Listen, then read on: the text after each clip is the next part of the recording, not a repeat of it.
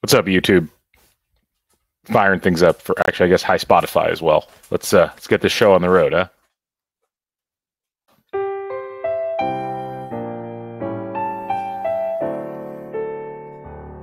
You're listening to the Back Home Network, presented by Home Field Apparel.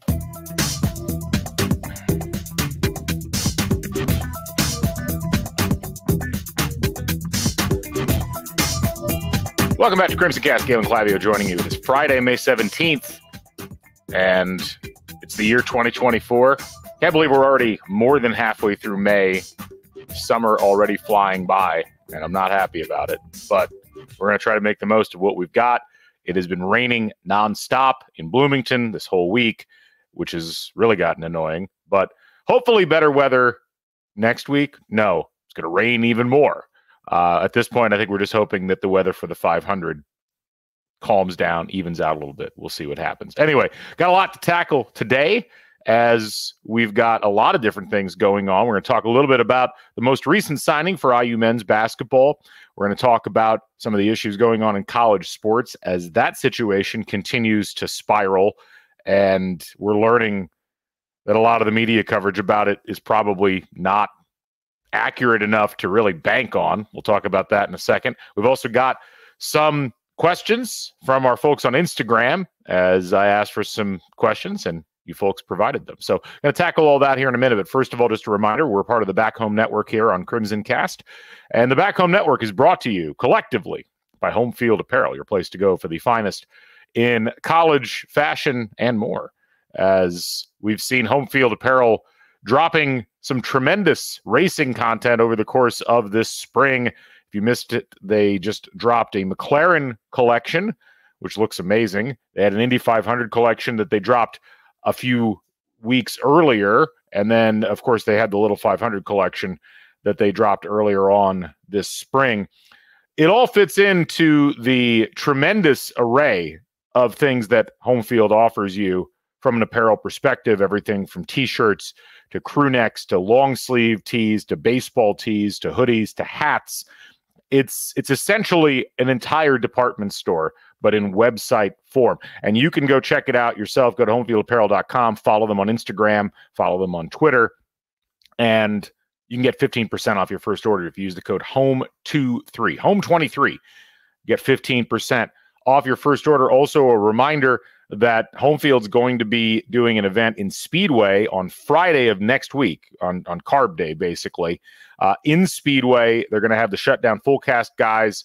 They're doing a live podcast. They've got a racing expert coming in to be on the podcast. Should be a lot of fun. I'll be up there if anybody's going to be around. Would love to see you there. So again, check that out. Tickets, I believe, still available. Should be a great time. Starts at 5 o'clock on Friday. Go to homefieldapparel.com and find out more information. Also, just a reminder, we are on Substack here on Crimson Cast. It is crimsoncast.substack.com. We try to keep it simple for everybody. Get emails about the podcast delivered right to your inbox. That way you don't have to go searching through the wilds of Twitter or places like that.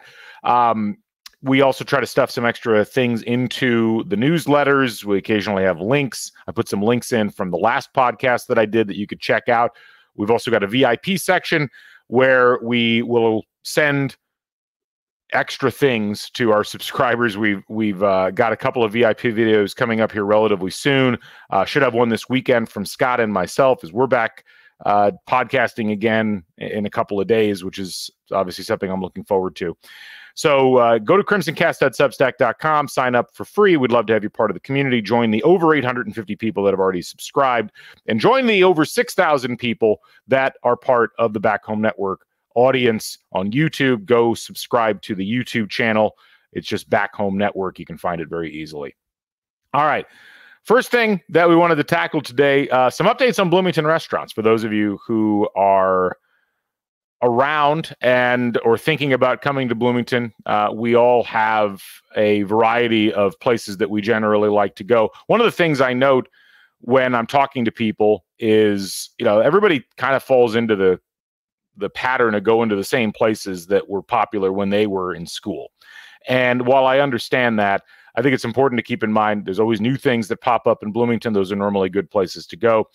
We did get the rather sad announcement, for those who haven't heard, that the Irish Lion is allegedly going to be going to a delivery-only service. It really does look like that place is maybe closing for good.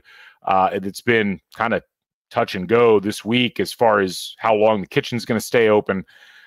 We know that Irish Lion's been up for sale for a little while, and it looks like this may unfortunately be the end of the line for it.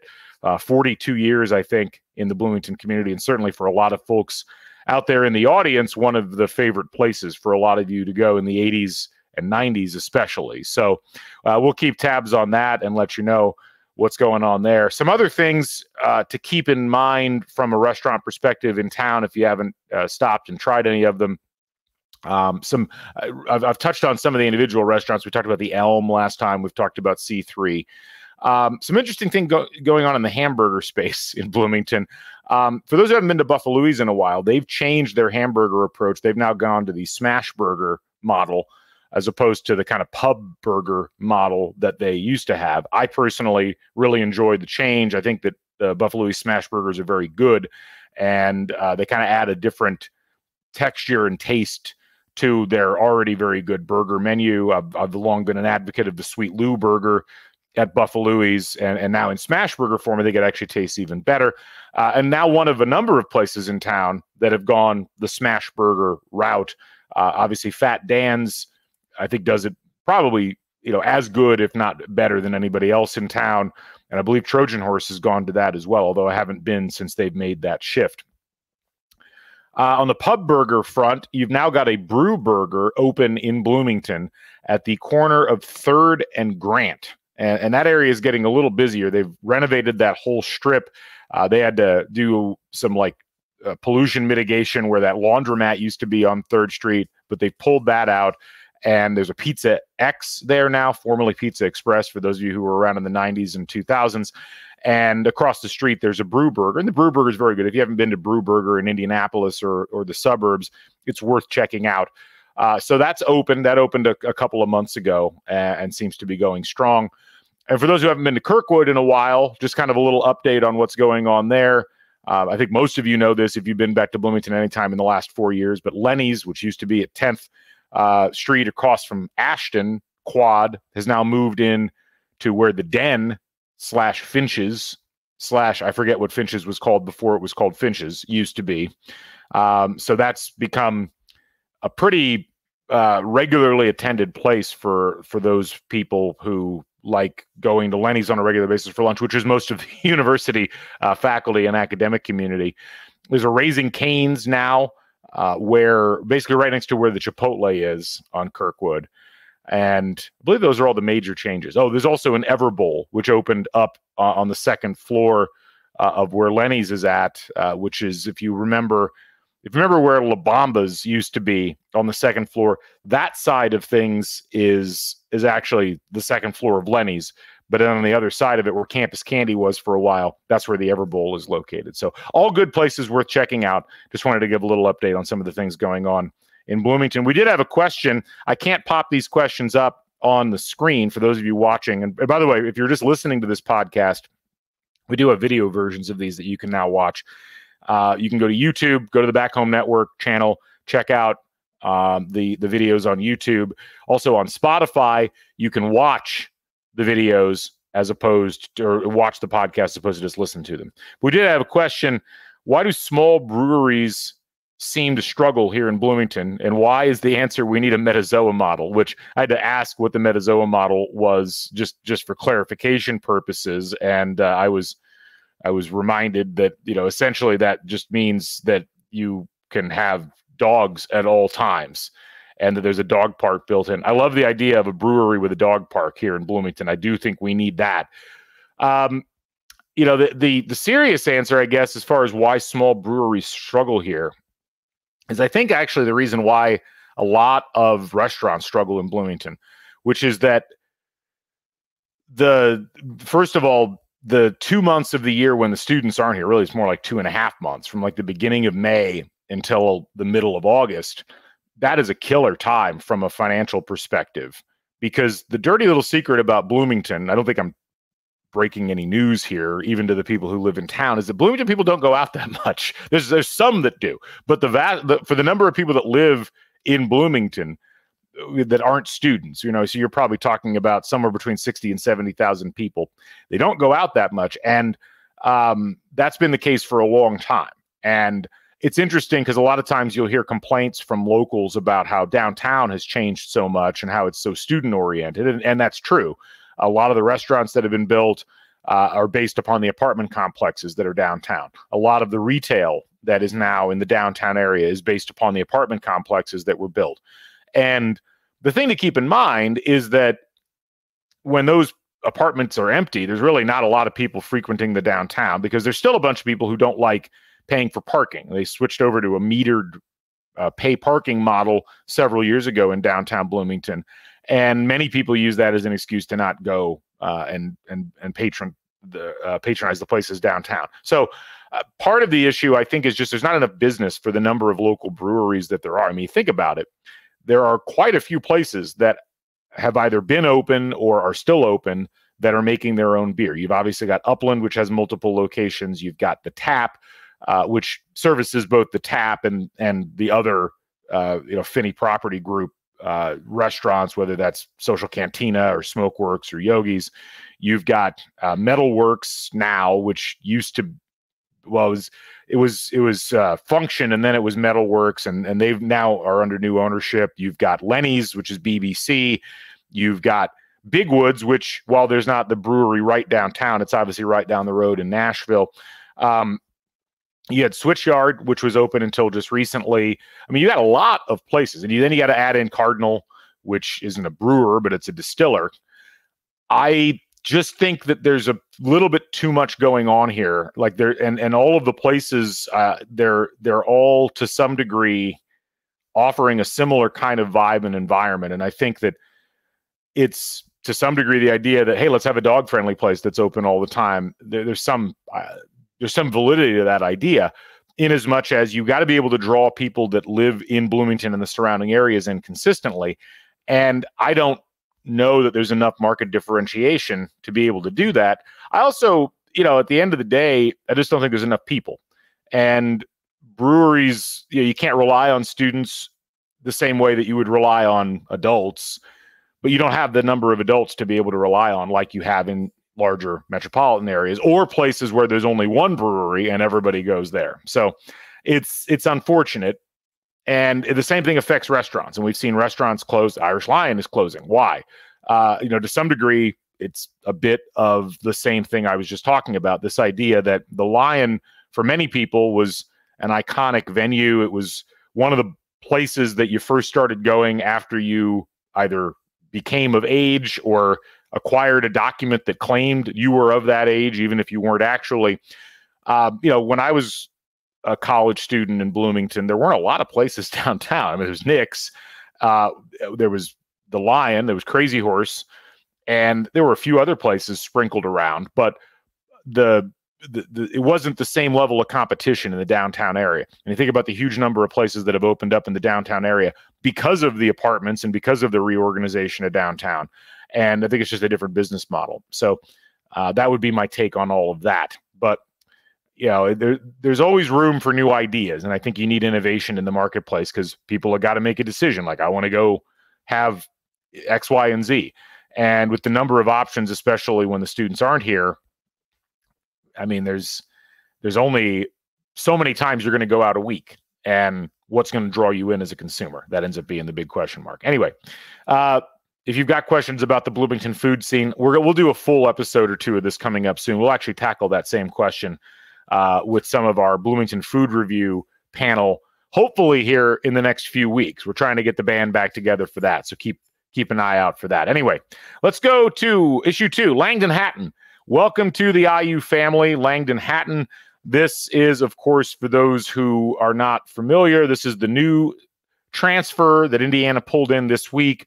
Langdon Hatton, according to IU Artifacts, the first ever native of Georgetown, Indiana, to become an Indiana basketball player, put on an Indiana uniform. So what is the story with Langdon Hatton, and what is the story overall in terms of where Indiana's at with their roster? So let's start off by looking at Hatton's statistics. So if I call up his KenPom page here, you can see that Hatton is a player who, doesn't jump off the page, at least in terms of like being a dominant star. Played for a really bad Bellarmine team this last year. But I think it's worth noting, if you look at Hatton, who started his career at William & Mary and then spent 2 years at Bellarmine, he did some things that were notable on the national scene last year from a purely statistical perspective. And this is always the thing, like when you look at this type of player, a player who is going to provide depth, round out the roster, maybe be able to put in 5 to 10 minutes on a given night when needed. This, from a statistical profile, looks like the type of player that would be good to have in that spot. 6'10", 240 pounds, played a bunch of minutes last year, was more efficient than not in terms of his overall offensive performance, was a very good rebounder. I mean, ranked 252nd nationally in defensive rebounding percentage and ranked 463rd in offensive rebounding percentage. Didn't turn the ball over very much, provided some rim protection, had a good block percentage, and didn't foul a lot. Was not shooting the ball perhaps at a level that you would like to see, only shot 51% from 2, which is a little bit small for a big man, but still 68% from the free throw line, which is decent. Wasn't afraid to shoot a 3 every once in a while, took 45 last year. And, when I look at this player, what I'm looking at is who can provide that extra amount of time off the bench, middle part of the first half, when Omar Ballo or Malik Renew needs a breather. This looks like the type of player that can come in and fill that role and be pretty comfortable doing it. And, native Hoosier, a player that I'm sure, is excited to put on the Indiana uniform. And, this is not a player that is likely to play a huge number of minutes, and you don't need that. I mean, the whole idea that you really need to be thinking about from a basketball perspective is, if you've got your stars, if you've got the players you're going to play the majority of minutes, you have to have some complementary pieces, players that are going to role play effectively. And you can be able to say to that player, look, your role is to come in and do X, Y, and Z, and we can't really promise you anything else. And even if you play really well, you're still probably just going to have that role. And there's a lot of teams, a lot of very successful teams that are able to rely on players like that, and having players that are happy with their roles, having players that can come in and contribute and give their best during that time period, that is what you're looking for. So, from that perspective, assuming that Langdon Hatton can come in and provide that, this looks like a really good pickup for Indiana, because they didn't need another starter caliber player. What they needed was somebody who could come in and provide some degree of consistency in terms of coming off the bench. You look at what they got last year from Peyton Sparks, who very much filled this role. I think it's worth noting that Sparks really never looked comfortable in the role. He only played about 13% of available minutes. And what was unfortunate was a lot of the things that we saw out of Peyton Sparks at Ball State in that second year just never really translated. I mean, Sparks looked much better statistically than Langdon Hatton looks on paper coming into this year. Sparks was a better shooter. Sparks was a better rebounder on both ends of the floor. Sparks was just as good of a rim protector and was a really good scorer from a shooting perspective. It wasn't a great free throw shooter, but would pretty much did everything else statistically better. So it's not a given that this type of a transfer is going to work. But it was also clear in watching Peyton Sparks that he was really struggling to adapt to the physical aspects of playing at this level. He looked really slow and not very agile. So you hope in this case that that's not how things roll. We'll just have to wait and see. But, good job by Indiana. They knew they needed a backup big. They get the backup big. Now the question, and this has been debated quite a bit, is, well, okay, they're going to get somebody else with that 13th scholarship. I really don't think that they will.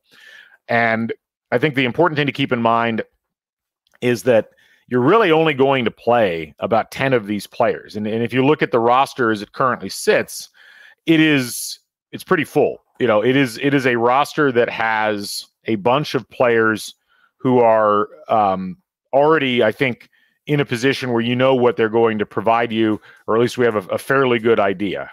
So I'm going to pop up the Inside the Hall scholarship chart. This is always informative so that we can take a look at this. So if you look at where IU is at right now in terms of their scholarship commitments for this upcoming year, they've got 5 players who would count as seniors or be in the last year of their eligibility or second last year of their eligibility. Hatton could potentially, I believe, have one more year, I think.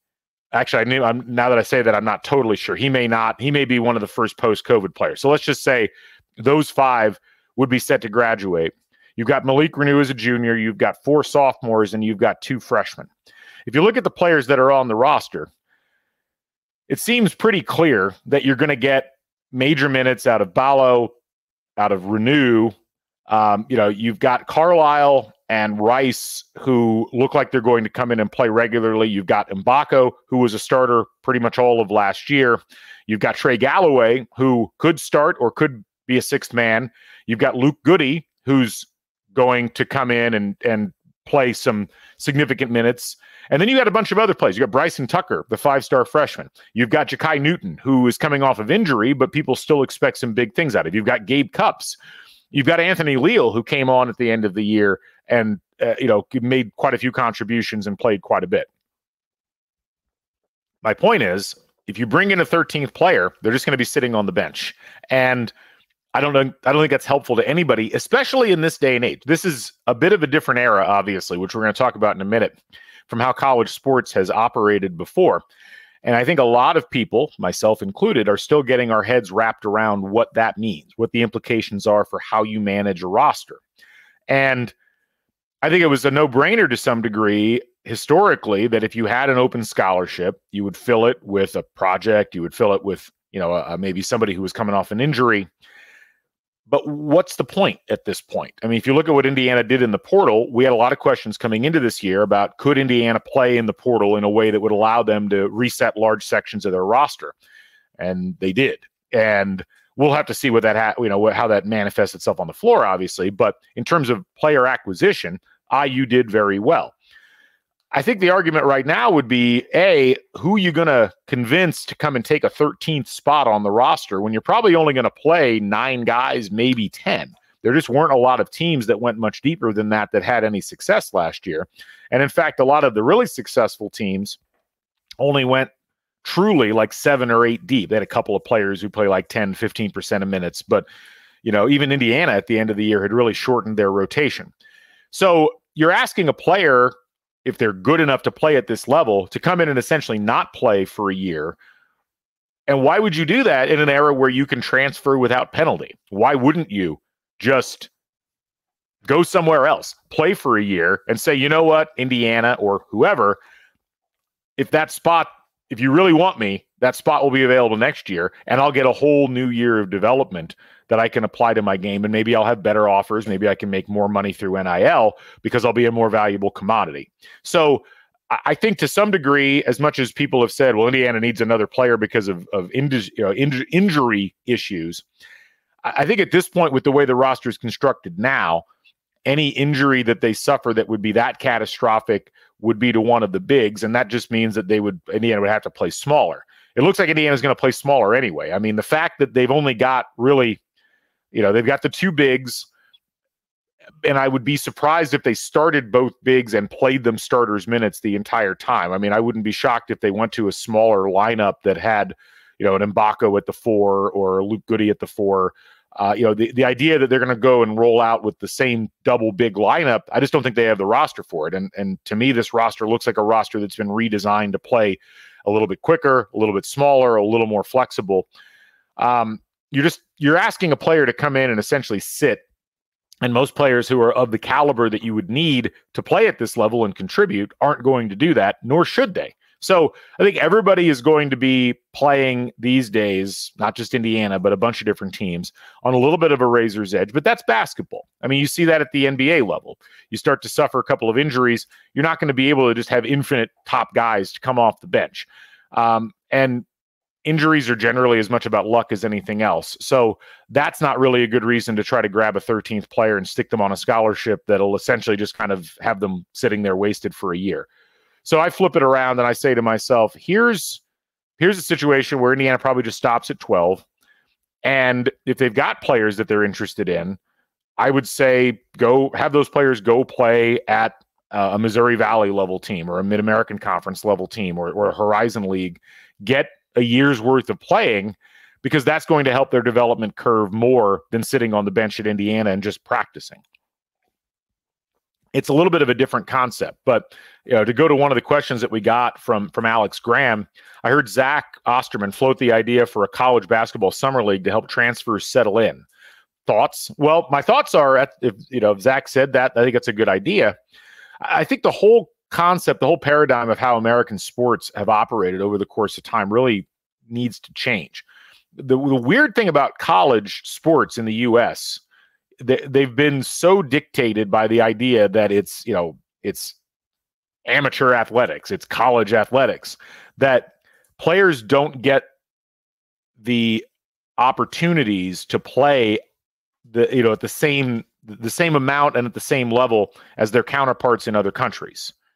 And that has become a big issue, I think, in terms of the development that American-born players are getting from a skills perspective across the board. Like, whether it's soccer or whether it's basketball, football doesn't really count because no one else plays football. But even in baseball, I think you see a little bit of this issue because you've got this constricted amount of games that are being played at the college level. You think about it like a college team is playing 30 to 35 games a year. For basketball, soccer, it's less than that. And I do think that combined with the lack of practice time that's afforded to you, you have limits on the amount of practice that the NCAA has historically provided, again, to balance athletics and academics, has really created a bottleneck in terms of skill development, maybe not for the very top players, but certainly for the players that are in that second tier. So I am a firm believer that, if we have to stop looking at athletics as like this thing that you do that you're not going to make a living off of. I mean, being a professional athlete, if you have that capability, is a legitimate profession. And it's something that it's always been this weird mentality in American sport that, the NCAA had that famous ad, like, we're 90% of NCAA athletes are going to go pro in something other than sport. That's technically true, but that doesn't mean that we should not provide skill development opportunities and the ability to play in leagues for the players that are going to go pro. That's always been the problem with that equation. So a summer league, Alex, absolutely. And I would say combine that with removing some of the restrictions on practice time. As we get further down the road here in terms of not just college basketball, but like the whole concept of college sports, which we're going to talk about in a minute, and how imperiled it's going to be financially.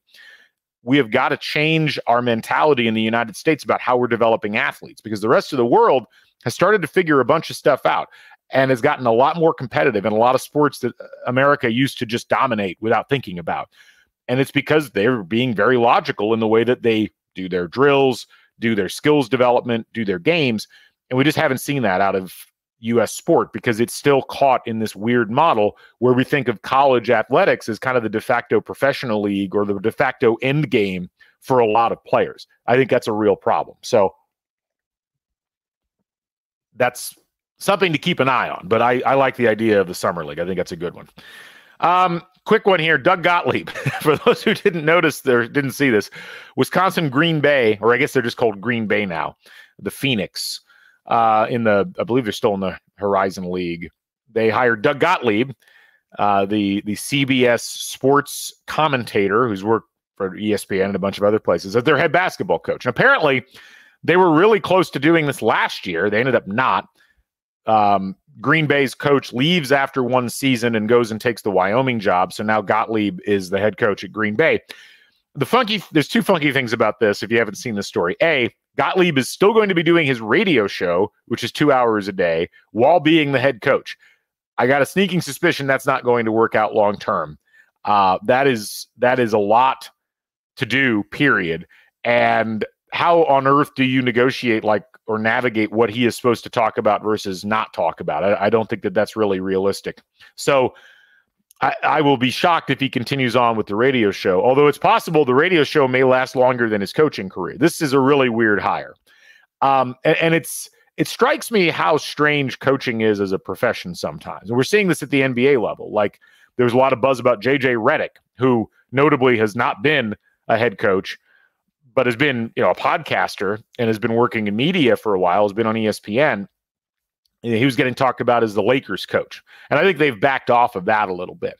But it's always interesting. We see this in coaching in general. We see it in the NFL. We've seen it in the NBA quite a bit. Putting yourself in the public spotlight makes you so much more attractive to potential team hires. It's a fascinating thing, and it goes to this whole idea of media and celebrity, and staying in the public eye as opposed to being kind of an up and coming younger coach.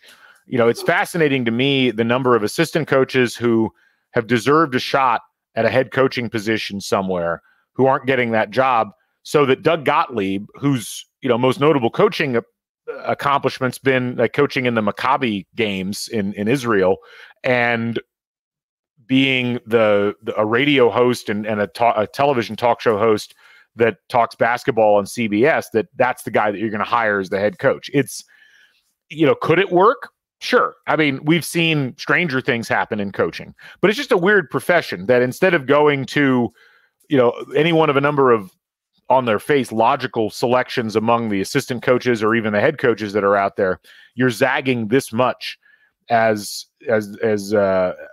Green Bay's athletic department is. It's just a curious thing.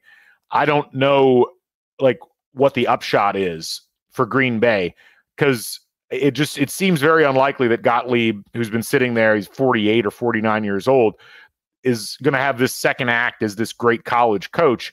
And this is going to be the starting point. I don't know. It seems like a really weird hire, but it's something they got talked about a lot earlier on this week. Anyway, a couple other items we wanted to hit. First of all, the House settlement. So for those who have not been paying attention, we've got a lot of stuff floating around right now about these lawsuits that are impending right now on the NCAA involving the payment of players. And, it's basically, if you look at House versus NCAA, the summary of this is essentially as follows. The House case was brought by a former Arizona State swimmer,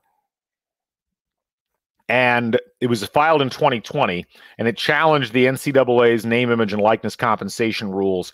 A bunch of players have joined this as a class action lawsuit.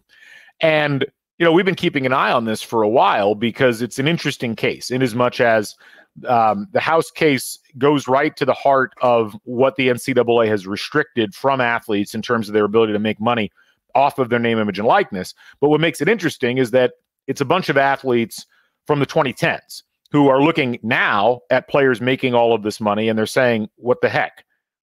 So this was actually allowed after all, and the NCAA just arbitrarily made a decision that they weren't going to allow it before this certain point, and under threat, essentially from the Supreme Court, changed the rules. Well, a bunch of athletes are saying that's not right. We should be getting compensation for all the NIL that we were not allowed to earn. What's been fascinating about this is this week we've seen a bunch of stories that have been published about an alleged settlement that may be getting talked about. Ross Dellinger of Yahoo Sports claimed that he had access to documents that showed officials from the NCAA and power conferences would potentially be looking at a $20 billion judgment against them if they didn't settle this case. Now, that on its face should make everybody kind of scratch their head. And this is where I think it's really important to keep in mind that the idea that there would be $20 billion in back settlement is really unlikely. You're talking about somewhere probably between $2 and $4 billion. That's still a lot of money, but $20 billion is one of those, this is an existential threat to the entirety of college sports. And Dellinger's report went in even further and essentially claimed that, unless college sports got, basically made a settlement, but got these concessions from the plaintiffs, who are these athletes, regarding getting help from Congress for an antitrust exemption and some level of opt-in protection from future lawsuits that, if they didn't settle, what would happen would be the NCAA would go bankrupt and all of these college athletic departments would go bankrupt. And first of all, I would highly recommend following other voices besides the traditional media voices that have been talking about this stuff, because what often happens, and I think this was pointed out very adeptly by Darren Heitner, who's a friend of ours and writes a really good newsletter on name, image, and likeness called Newsletter, Image, Likeness on LinkedIn. You should go check it out. But as he noted, there should be a lot of skepticism around this narrative. And anytime you see these reports that the NCAA is supposedly, trying to lock down this settlement, but that the plaintiffs are going to agree to help out with this antitrust exemption, or anytime you see these numbers floated around, it's the same thing that we've seen quite a bit, which is that reporters tend to go to athletic directors or college presidents, mostly athletic directors, and they'll get, off the record quotes about what this could mean. And what ends up happening is that a lot of the off the record quotes are not verifiable, and they are grossly exaggerated, and they're done on purpose because they're trying to make it look like if someone doesn't save college sports from above, i.e. Congress, then college sports will go away and it'll be replaced by something that nobody wants. That's a real problem in terms of the consumer, because what ends up happening is the average consumer is not going to sit there and comb through all of the legalese and comb through all of the details and have a nuanced set of judgments regarding what's going on with the House case. They're just going to be like, oh, wow, I just read this thing from CBS Sports or from ESPN that says, if there's no settlement here, that's $20 billion and everything's going to go bankrupt. So there needs to be this antitrust protection that comes down from Congress. Otherwise, we're going to lose college sports. It's like so much of that is wrong. And I think, a lot of what is happening here is simply a consistent attempt to try to control the public narrative, not to actually examine what's going on and come up with solutions or come up with suggestions about how this could go. There's so much of this has been predicated on this idea that colleges and universities refuse to give up, which is this idea that athletes shouldn't be employees. And I know some of you in the audience don't think that they should be employees, and I understand why you feel that way, but they meet every definition of employee. And you take that further with name, image, and likeness, and why this House case is such a big deal. So much of it comes down to this idea, as I talk about many times, these are rights every other college student has that college athletes had arbitrarily taken away from them by the NCAA. So the NCAA, having done that, is now trying to turn around and control the narrative about what athletes are or are not allowed to get. And it's like, you already did that. There's already a model in place for people being able to capitalize on name, image, and likeness. It's called the free market. There's already a system in place. I mean, what we've been hearing in this court case, as far as the settlement's concerned, is this idea that there'd be like $20 million every year. It would be essentially kind of like a salary cap that college athletic departments could, they don't have to, but they could use to compensate athletes. And you could kind of opt in or opt out to whatever level. And it's like, well, the arguments that are being made in a lot of these stories through anonymous sources is that, oh, well, we'd have this cap, but there'd have to be a carve out that says that these aren't employees. That's like, that's not necessary. There's already a model where you could have the athletes be employees and still compensate them. I mean, every professional sports league uses that model. There's a collective bargaining aspect involved in that. So the reason I say all of this to you all, and the reason why I had to spend some time on it, is we continue to see stories pop up about how college athletic directors or presidents feel. There was an article the other day about how, SEC presidents, some of them just want collective bargaining. Some of them think, oh, we should go to court and fight. I mean, so much of it is predicated on the idea that this $20 billion amount is actually real, or that any of the details of this supposed settlement that are leaking out are actually accurate. I don't think that they are. They really do seem to be more based upon this idea that the NCAA is trying again to control the narrative because they really don't want athletes to be deemed employees, and that's it. So just be cautious if you are getting involved at all in reading about this stuff and trying to figure out what's going on. My advice would be to focus on what the lawyers around the case are saying, not what's being quoted in a lot of these articles, because the articles, frankly, don't seem to have a good bead on what's actually going on with the case. Anyway, reader questions. We had a couple of extra reader questions I wanted to get to. Our old friend Michael Tilka asks, what do you think of the IU football Northwestern situation for this year's game? Tickets, venue, etc. I'm really pissed about this. I got to be honest. When I heard, first of all, for those who don't know, Northwestern football is renovating their football stadium. And so it's closed. They've torn the bleachers down. So there was talk for a while that Northwestern was going to split its home games between the Chicago Fire Stadium in Bridgeview and Soldier Field for the really big games. And the Indiana Northwestern game was supposed to be at Bridgeview. And I was really excited about that. I know that stadium well. I've been to multiple games there. It would have been a perfect size. I think it's something like 25,000 people. It would be, for an Indiana Northwestern game, that would be a nice, cool, intimate, kind of older school way to play that game. Is that what's happening? No. Instead, Northwestern's decided they're going to play their games on their practice field, which is right next to Lake Michigan. I think they're going to have temporary bleachers of like 10 or 12,000 seats. I have no clue what the ticket situation for that's going to be, but that sounds like a disaster.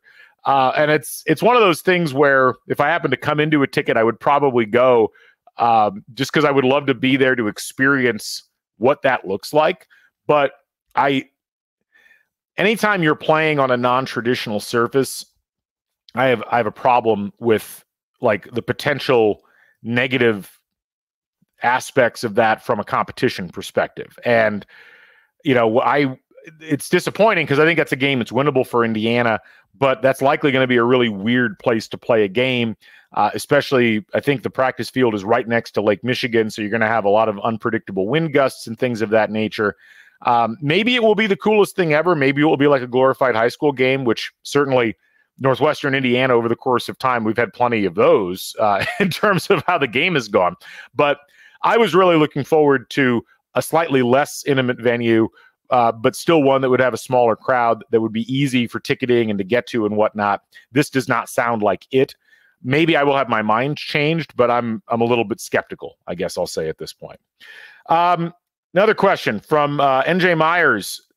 Why don't we have a men's basketball NCAA game like football that is coming? So for those who missed it yesterday, pre-order drop for the college football game from EA. I will say one thing on that first. Be very careful about the pre-order. The fact that A, they've bundled this with Madden, and B, they've already got like the Ultimate Team stuff and like the EA points. The biggest fear, the two biggest fears, I guess, about this college football game are A, that it's going to play bad, which is always a possibility with EA because, frankly, EA's football games have gotten pretty bad over the course of time. But B, that they're going to fill it with microtransactions because if you are at all familiar with video games, that's how EA and a lot of these companies make a lot of their money. Microtransactions, and you don't get the full experience unless you're buying like special player packs and things like that. I am really concerned about how much of the game is playable and enjoyable versus how much of the game is reliant on those sorts of things. So just keep an eye out on that. Now, the question about why we're not getting a basketball game. The last NCAA basketball game was, I believe, the EA Sports game that came out in 2010. That was a game that only existed because EA had bought the exclusive rights for college basketball. It used to be that there was an EA game and then a 2K Sports game, and the 2K Sports games were far superior, in my opinion. But we haven't had a college hoops 2K game since 2007. It was the 2K8 title, but it came out in 2007. So it's been 17 years. Unfortunately, college basketball just doesn't have the same level of public purchasing interest that college football does. It's easy to forget, since we haven't had the game in a decade, just how popular college football, the video game, was. I mean, it wasn't as popular as Madden. Madden's really kind of a global phenomenon. But college football is really, really a popular game. Never popular enough to like be the flagship, but far more popular than the college basketball game was. And I think, unfortunately, when you look at the video game industry, there's just, most of those big AAA level developers like EA, they're just not going to spend all of the money on a development cycle for a game like college basketball that isn't going to have a huge built-in audience. There's a nice niche audience that's interested, but the fact that nobody's tried to step up and make a college basketball game, and even the fact that you've really only got one pro basketball game, and that's kind of atrophied over the course of time as well, it gives you an indication. And look, ultimately, I mean, I've been playing video games, sports games for a long time. Basketball just doesn't play quite as well as football does, and I think that hurts the popularity. Now, I love the college basketball. I still play College Hoops 2K8. I've got like 3 different copies of it. I can play on different systems. So this is me as someone who does like playing basketball in video game form, telling you that basketball just doesn't translate quite as well. And so that, I think, is an overriding concern for the publishers. Down the line, is it possible we could get a college basketball game back? I mean, it's possible, but it would really, I think, probably have to come from 2K, who already has a basketball game, and they'd have to port quite a bit down from NBA 2K to the college game. And even then, I just don't know that there would be enough people to buy the game that it would really matter. So that's the reason why it's a little bit disappointing, but that's how it goes. Had a question on football. Can we provide a quick breakdown on priority points? A lot of us getting season tickets for the first time. Priority points at IU, I mean, if you're buying basketball tickets, they matter in terms of where you're selecting seats. They matter a little bit with football. The thing is, with football, a lot of the seats are very similar, I think, in quality, so you're not getting a huge bump with your priority points. But the thing about priority points is, if you buy season tickets every year, if you're making varsity club donations, they can add up. They can help with, if you want to get a parking spot around the stadium, you have to get enough priority points to get to that level.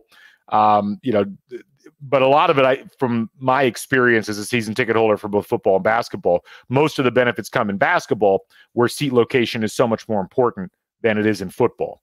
So I would just say congrats. If you are purchasing football season tickets, I will see you at the stadium this year.